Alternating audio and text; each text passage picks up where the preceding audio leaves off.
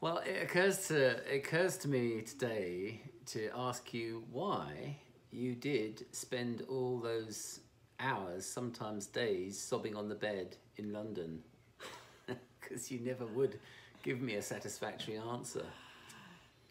It used to drive me crazy. I have no idea. How am I supposed to remember that? That's like over 25 years ago. Well, obviously, evidently you were very upset, so you'd think it would have made quite an impact to get to that level of emotion. It was probably the weather. But I guess looking back on those days, I think I exhibited the classic male behavior. Not that I want to generalize, but I think it is pretty classic for the male domain, is to try and go in and fix things.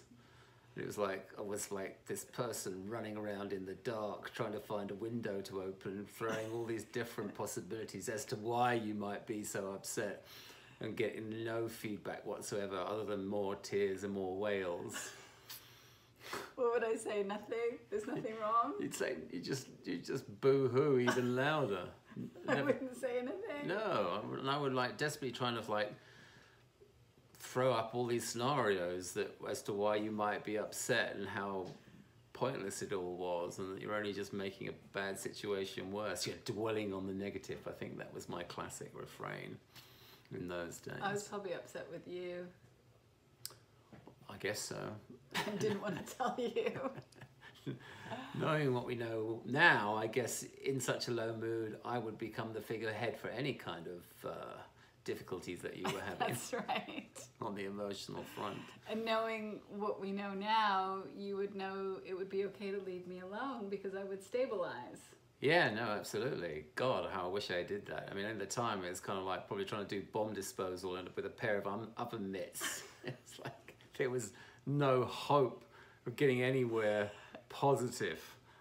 Just go from bad to worse, and ultimately there's this big giant explosion. And I kept blowing up. You kept blowing up, and I get burnt in the process. But it's true. It's just, you know, if I would just left you to your own devices and had the understanding that, you know, you have your own wisdom, it's universal, that's going to do the work, that's going to do the heavy lifting. All I have to do is just like, it's hands off, let her deal with this herself, and she'll self-correct. I really don't have to do anything. Yeah. And other than maybe be compassionate and just see your humanity. I think I was probably lonely. I'm trying to remember now. That's where we felt very alone and lonely in London, stranger in a strange land. I don't know, there were probably an accumulation of different things.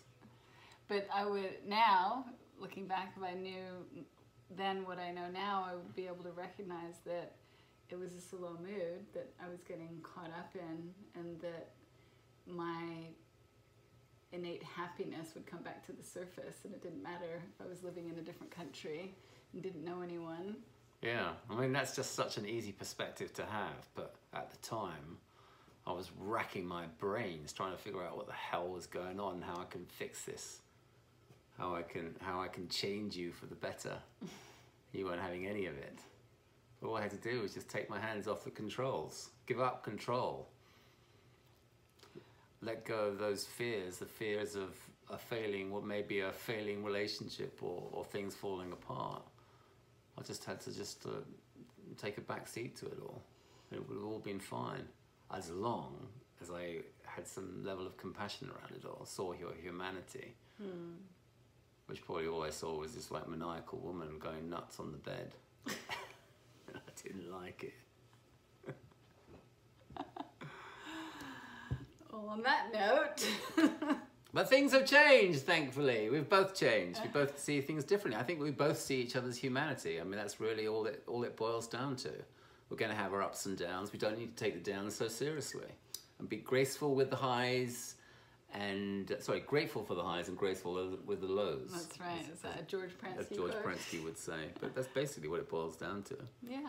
And I think we both take ourselves a lot less seriously, or I definitely take myself a lot less seriously now, my own thinking less seriously. No, for sure. Yeah. Have a great weekend, everyone. Yeah, have a great weekend. Bye. Bye.